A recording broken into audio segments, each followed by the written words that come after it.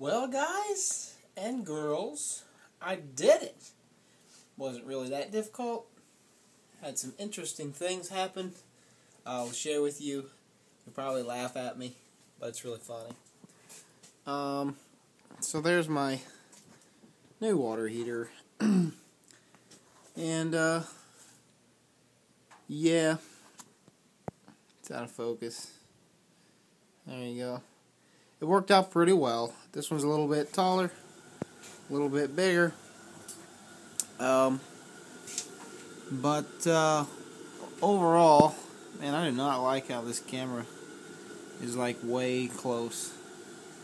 But anyway, overall, it was really entertaining. And I'll show you what happened that you'll laugh at me. The particular pipe in the back that looks crooked is all get out, but that's the way it was, I guess. I did put some unions in here, so this is going to be a little bit easier to switch out next time if I need to. But this pipe, it goes up here into the ceiling, and so if I can turn this light on. There you go. This pipe goes up into the ceiling, and then it goes right there. And right there used to be a nipple. And then it connected to a standard 3/4 pipe fitting. Well, I am standing here and I decide to cut this pipe,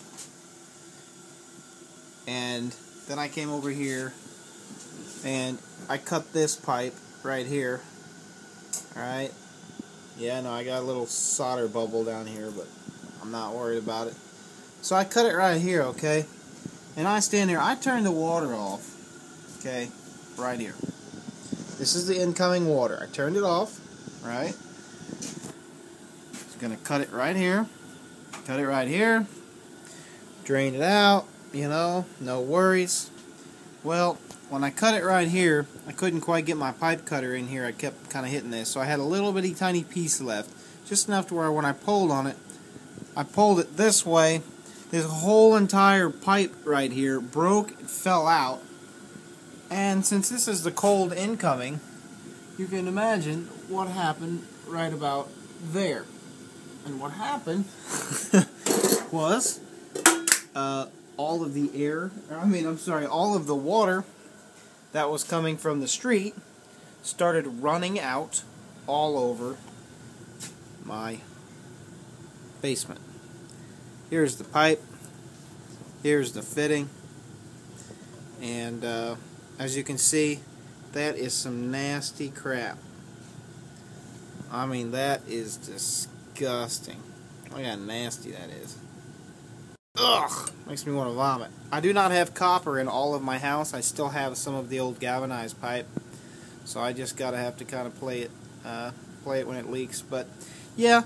So to say the least, I ran my little butt on over to the main shutoff and got the water turned off before it got too bad. But it was a lesson learned. Even though you got the water off to the water heater, if you're going to be doing something, you might as well just turn the whole house off for the moment. It'll save you some trouble. But it was hilarious. Let me see if I can stand this up. I have no idea if it will. Alright, cool.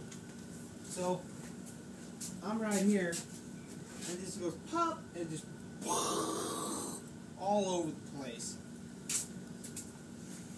It was pretty funny, so, I like this camera case. Anyway, so, lesson learned today, shut the water off to the whole house, even if you're not working with the whole house water system. Peace and love to you all. Enjoy your day. And that light is bright. So yeah, I'll show you. I ran over here and I had to move some stuff and pull this thing open. My main's right there. You can see my main comes in, and I got goes up to galvanize. Eventually I gotta get rid of that galvanize. Maybe run some PEX or something.